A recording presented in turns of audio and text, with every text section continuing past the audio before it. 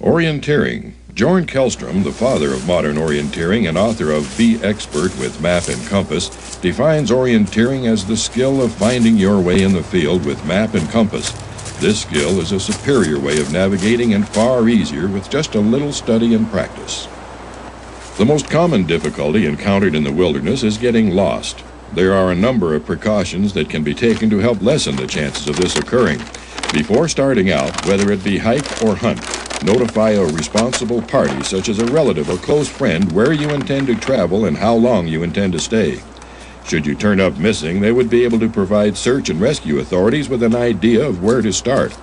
Many a snowbound hunter has thanked his lucky stars he made this decision. The hunter, hiker, or off-road traveler should not venture out without a topographical map. A compass is used to align the north-south axis on the map with magnetic north-south. Once the map is aligned, the user tries to cue it with recognizable terrain features. This allows you to get a bearing and plan a route to your destination. A topographical map for your state or intended destination is available from the following address. A compass is an essential part of your outdoor gear, and no survival kit is complete without one. There are certain features to look for during selection. They include the following: ruggedness, luminous markings for after-dark reference, accurate sighting, and clear azimuth readings. The compass user should be aware that the presence of metal can cause significant deviation in a compass reading, as demonstrated by this knife blade. A hunting knife, car body, train tracks, and even personal jewelry can affect the accuracy of your compass reading. There are also a number of primitive methods for navigation. In the northern hemisphere, on a clear night, one can locate north by finding Polaris, the North Star. The Big Dipper is the one celestial formation that most people recognize and is formed of 7 stars. Locate Polaris by drawing a line through the 2 stars in the Big Dipper that form the front of the cup. Polaris is about 3½ times the distance between the 2 cup stars.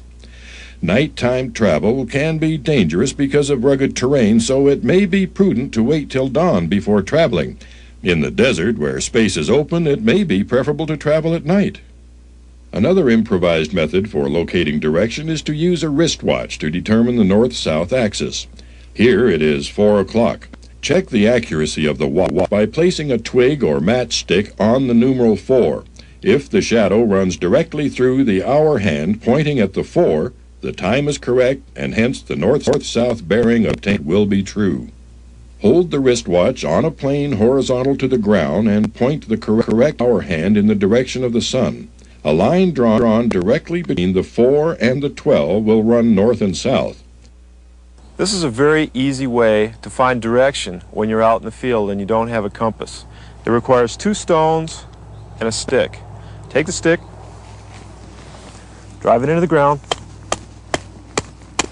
take one of your 2 stones, place it on the tip of the shadow. Now we've allowed about an hour and a half to pass, and we're going to come to take a look at our improvised navigational device. We've placed the second stone on the tip of the shadow where it lies right now. And we're going to see that a line drawn between the 2 stones runs on the east-west axis, and we're going to verify this with a compass. There you have it, east and west, simple as pie.